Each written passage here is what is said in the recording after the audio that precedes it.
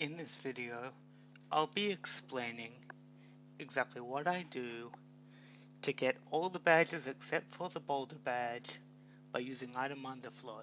But first, we need to clear something up. The requirements. First, defeat all the trainers in the Nugget Bridge. Second, defeat no trainers in the Cerulean Gym. Third, have at least 6 items, at least 7 items if your pokeballs are going to be used up when you're catching the Abra completely, because you need at least 6 items after you catch the Abra, and make sure the item in the 6th slot is a tossable item. In my case, I have Burn Heal. It can be any tossable item though. I suggest only having one of this item, and that's because because when you duplicate the item in the 6th slot, you duplicate exactly 128, and if you have one, you know that you'll be at exactly 129 after the first dupe, which means you know exactly where you are.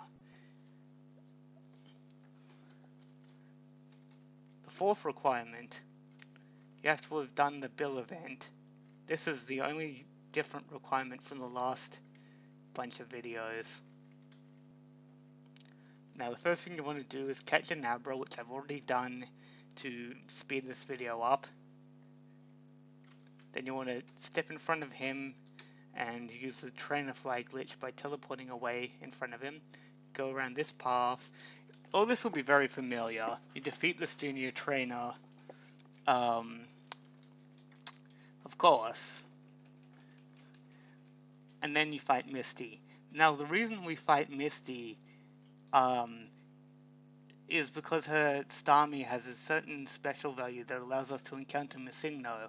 So you defeat her Staryu, and you lose to her Starmie. The reason we have to lose is because we have to use the Starmie again for the second time we want to encounter Missigno.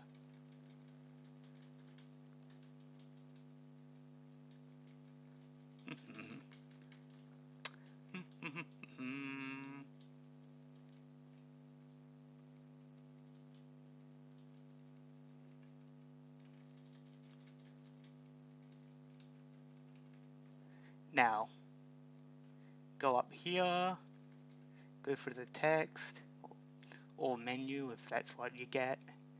It depends on other stuff, I'm not exactly sure what, but you defeat or run away from the Missigno, you now have 128 more of the item in the 6th slot, which is why I suggest starting with one of the item in the 6th slot, because then you only have to toss 2. So you're going to want to toss items in the 6th slot until you only have 127 of them, which is, again, the reason I suggest starting with 1. Now, I just made a mistake by going back down there, because what we want to actually do is go up here and do this again. Luckily it wasn't a serious mistake, so it's not going to affect anything. Now we want to fight the swimmer. This is, the usual setting up item underflow early. So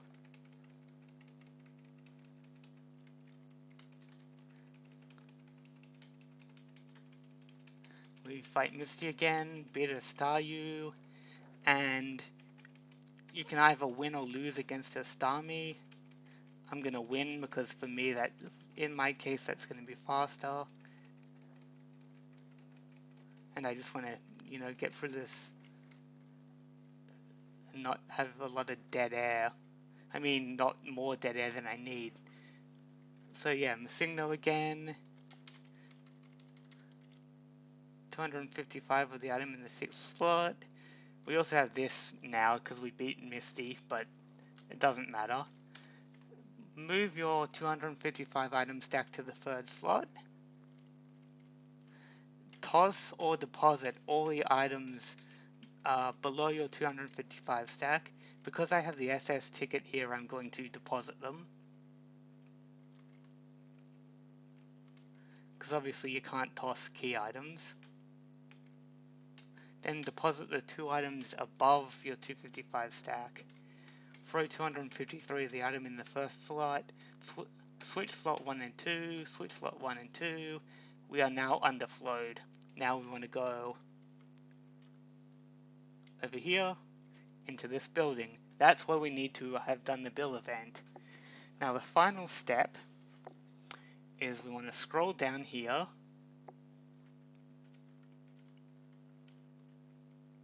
and excuse me, we want to get this TM54 times 65. Select that and switch it with this item here, which will be either a Master Ball if you have no badges, a Ultra Ball if you only have the Cascade badge, a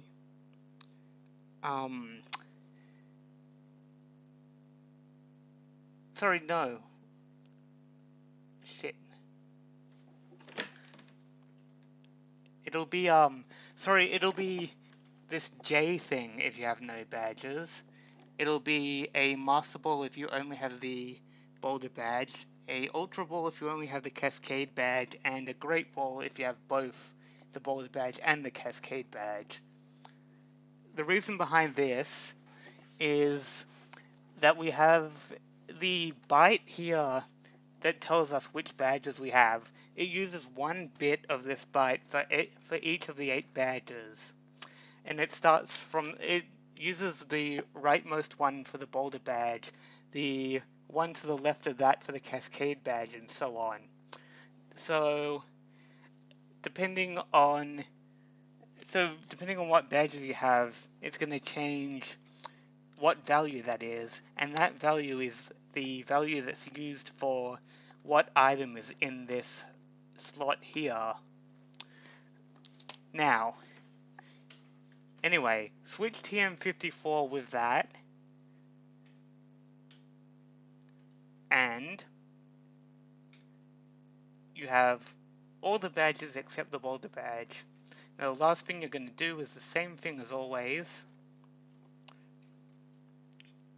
which is buy some items to get your inventory back to normal. Oops, I need to buy another one.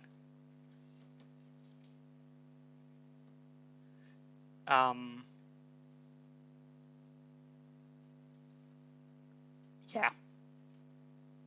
If you're still scrolled down below the normal item slots, you have to scroll your way back up again. I forgot to mention that before. So yeah, we're back to normal, except that we have all these badges except for the Boulder Badge. And of course, you don't need the Boulder Badge because you can skip the first guard on the way to the Pokemon League when you're going on Victory Road. Of course, if you want, you can advance to the point where you have Fly, and then fly back to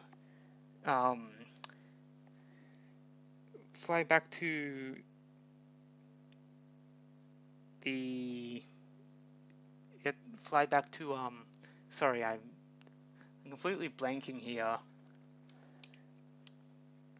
Anyway, you can fly back and defeat Brock if you haven't already. If you've already defeated him, then you will never have his badge unless you manage to edit the data so that you can fight him again. So that is a warning that you do not want to, if you want to get the Boulder Badge, you have to not get it before you do this trick. So other than that, I'm done. This is the trick for the day. In the next video I make, I will be doing all 3 of the tricks that I've come up with here. The last 2 videos and this video, I'll be doing all the tricks from all 3 of those, all at once. The video won't be narrated though, because there's not really any need to, because I've already explained, obviously, how to do all of these, so it's just going to be showing off that you can indeed do all three at once. So, see you next time.